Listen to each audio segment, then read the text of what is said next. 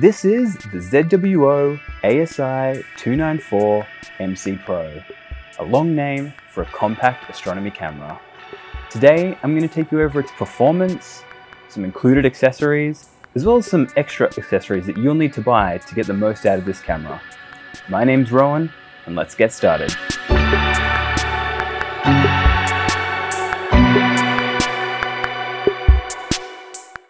To start, let's talk about the I/O of this camera.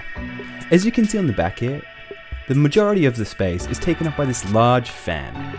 This fan allows the 294 to keep itself temperature regulated. We'll touch more on that in the cooling section of this review. Above and to the right, you'll see the 12 volt, 3 amp DC input. Next around, we have the USB 3 input. This takes all those beautiful photos that you'll be taking on this camera and transports them to your laptop. Next to that, we have a USB 2 hub. This allows you to connect other USB 2 accessories like a filter wheel or a guide camera that don't need the same throughput as the 294 and can get away with USB 2 while keeping all your cables nice and short and neat.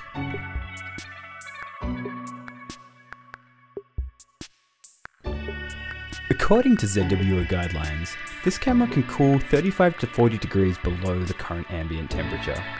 I personally haven't pushed it above about 30 degrees below ambient, but I would believe that it could go a little bit more, especially if your conditions are favourable with the right amount of humidity.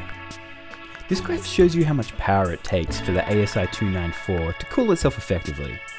We can see that you can achieve about 30 degrees below ambient, only using about half an amp of power on that 12 volt. This is quite good and really allows you to make the most out of a battery situation if you're away from a power source, and allows you to run for many hours at a time without running out of juice. As with most things in this field, this doesn't scale linearly, and you can see that increasing it just another 5 degrees takes another 0.25 amps, and another 5 beyond that takes half an amp, and by this stage you're up to about 1.25 amps. Now this is still fine if you're on mains power or only plan on running on battery for a couple of hours at a time, but you will start to run into issues here if your battery isn't large enough and you want to stay out all night. Personally, when I shoot, I keep my temperature at about -10 degrees Celsius, and I find that's fantastic. We can go into some of the dark and bias frames later on and talk about the amount of noise, and you'll see that that works very well. So here we can see a number of accessories, a couple which come with the camera, many of which are added after. On the left we have this really nice padded pouch. This is great for carrying around your 294, if you happen to be putting it in a backpack for example, if you're traveling, or just want to leave it on a shelf and not let it get dust. Moving clockwise at the back, this is a power adapter. It takes your AC current from your wall socket and converts it into 12 volt, maximum 5 amps. This gives enough juice for the ASI294's cooler to run if you're at home or if you have a home observatory. I usually shoot out on the road, so I mostly actually use batteries, which you can see in the middle here. This is a 100 watt hour, 12 volt talent cell battery, and you can see underneath it here the cable which I normally use. It is a DC 2.1mm to DC 2.1mm cable, which is about 5 meters long, which gives me plenty of space. It allows me to keep the battery in a warmer spot like the car or bag, where it won't get all dewy overnight. Moving to the right, we have the included USB 3 Type B connector. This connects your ASI294 with a Type B connector to the normal USB 3 connector that you would have, say, on your laptop or your home desktop. Moving clockwise again, and we have two different spacers, a 21mm spacer and a 16.5mm spacer. These allow you to more optimally position the camera within an image train so that you can get focus correctly. Personally, I only need to use the 16.5mm spacer, but it's great that they included multiple sizes. Skipping over the camera, and we have a light pollution filter. I live in a really light polluted area, so I use this IDAS LPS D2 48mm filter whenever I'm imaging nebula. This helps me cut through some of that light pollution and get a better signal to noise ratio. I also really wanted to show you how a 2-inch filter screws really easily into these spaces that ZWO supplies. Let's get into the calibration side of the 294. And to start, let's talk about dark current. Dark current is a small amount of electrical charge that runs through the device and builds up over time, giving you false signal. You can see here what a 240 second dark frame looks like from the 294. you'll see that most of it is reasonably even. There are some small speckles here or there caused by fluctuations in temperatures on some of the pixels or stuck pixels, but there is one obvious feature, and that is in the top right corner. This is amp glow and creeps in, leaks small amounts of electric charge, affecting those protons thinking they've received light when they haven't. Due to this, it's important for you to take dark calibration frames. This allows you to cancel out this effect in post-processing. Would it be better if that 294 had no amp glow? Yeah, sure. Does it impact your image quality at the end of the day? Not so much if you've got the calibration frames. Thankfully, as mentioned earlier, the rest of the image is really nice and flat. This graph here shows how the dark current is impacted by the temperature of the sensor. The colder the sensor is, the less of that electrical charge leakage is detected.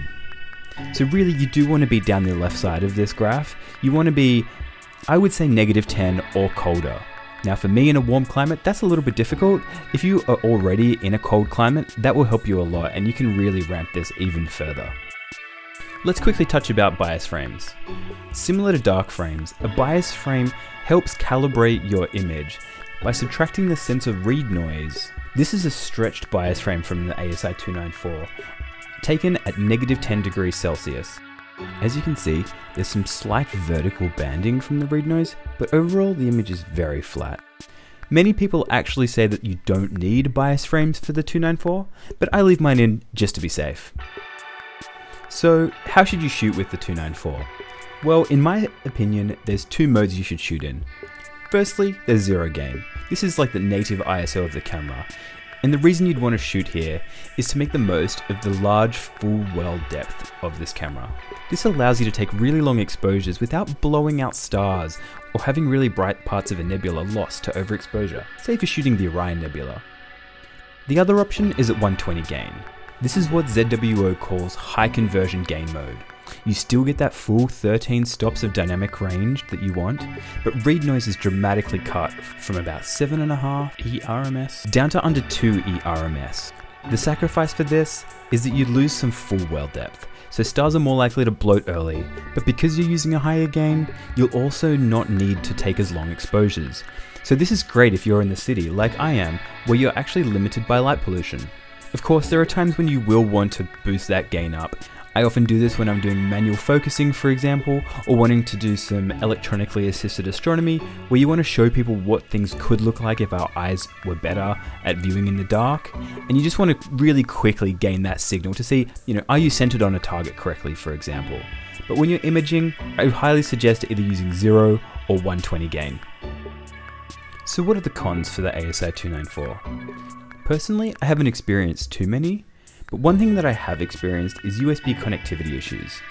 And I'm not sure if this is the camera or the included cable that they have, or even perhaps some adapter, as my laptops require USB-C, so I have to adapt from USB-A to C.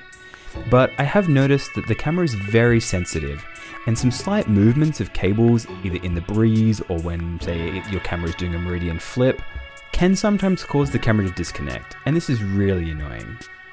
The only other main downside I think of this camera is the fact that it does have amp glow in that top right corner. Thankfully this can be dealt with in post-processing, but ideally we wouldn't have to do that at all. So what's my final verdict? The 294 is a solid one-shot color camera. It has good sensitivity, the construction is solid, and for its price, you could do a lot worse. So I definitely recommend it if you're looking to move from a DSLR to a dedicated astro camera, or if you have a mono and you want to add a one-shot color to reduce the amount of time you have to spend with your RGB filters.